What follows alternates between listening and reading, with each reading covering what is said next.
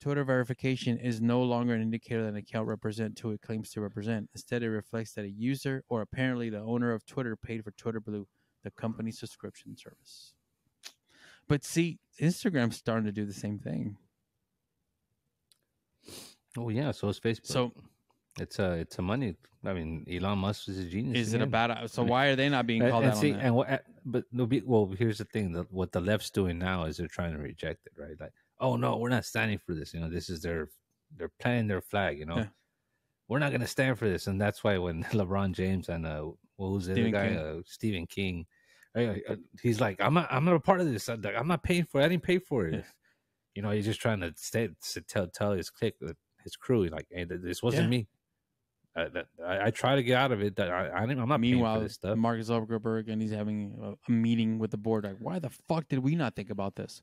I know. Literally, I was on Instagram maybe about 2 weeks ago, and it said get verified. Like, what the fuck? What are you talking about? So I went. I was curious, right? $15 a month. I was like, huh? For a stupid check mark. I thought this was a bad idea. But meanwhile, Meta's trying to implement that into their own social media. See, I didn't think it was a bad idea. I thought it was a stupid idea. I'm saying, like I the thought people from the left keep saying it's a bad idea. Who in the right mind is gonna? Mm-hmm. That's what I mean by that. See, the way I look at it is, it's just a donation for his cause. That's all I'm doing.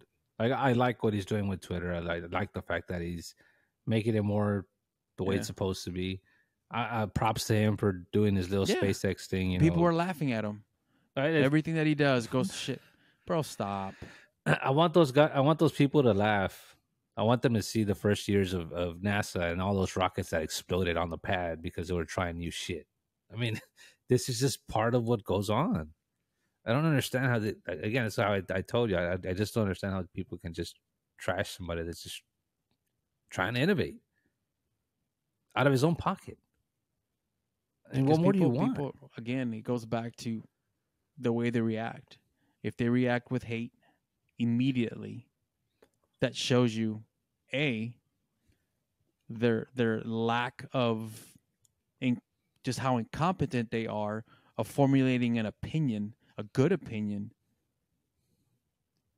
to engage in some type of debate with you. They automatically go to the insult. They automatically go to the label that puts you in the other category.